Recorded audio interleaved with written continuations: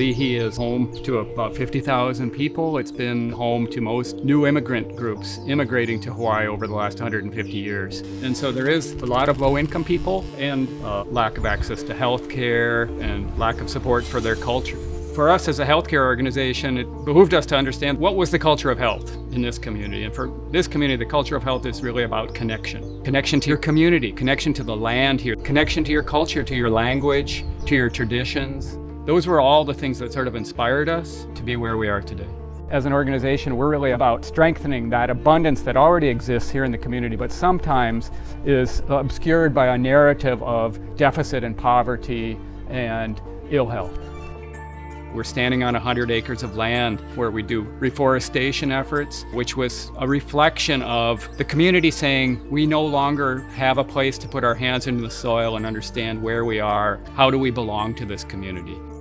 The health of this community is directly tied to the health of the land, the vibrancy of the culture, and that connection. If we are not taking care of the land, if we're not taking care of those connections, then surely not only humans will be sick, but our entire environment. And for us in the Pacific Islands, our environment is our family. We're up here on the land right now where people come together on a regular basis to grow their traditional foodstuffs. They're able to come up here and harvest traditional medicines. Many of my patients will get out of the car or bus and they'll say, "I'm home." That feeling of being at home has to be central to our sense of being healthy. Could you take a deep breath for me? In our small apothecary here on the land, we're able to revitalize practices that have been dormant in our communities for a long time to make sure that Native people have access to our own plant medicine. That's what helps our community to be able to move forward with pride in our identity and connection to a health that makes sense for us. We have been working in public housing with healthcare for 50 years. We noticed that when people are on the land, they are themselves. So creating a garden space within public housing was just a sort of an obvious way for us to create a space where people could build community and solidarity with one another. It gives opportunity for our kupuna to come in and reconnect back to their roots, reconnect back to their home.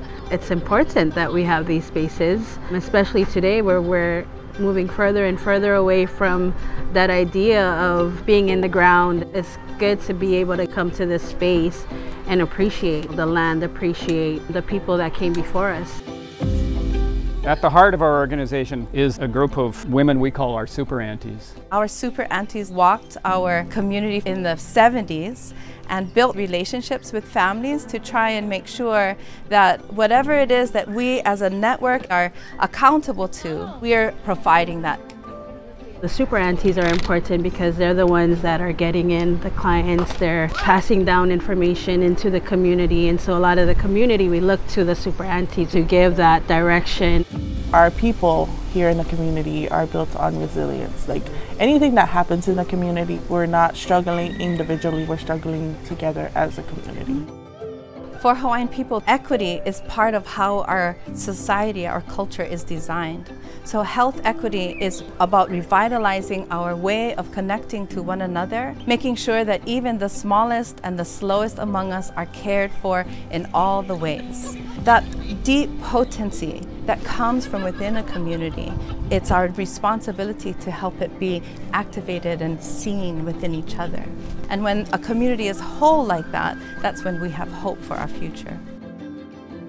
The story here of Hawaii, there's a lot of pain in that story of people being dispossessed from their land and their culture. And the last 50 years has seen this tremendous cultural renaissance of the Hawaiian culture.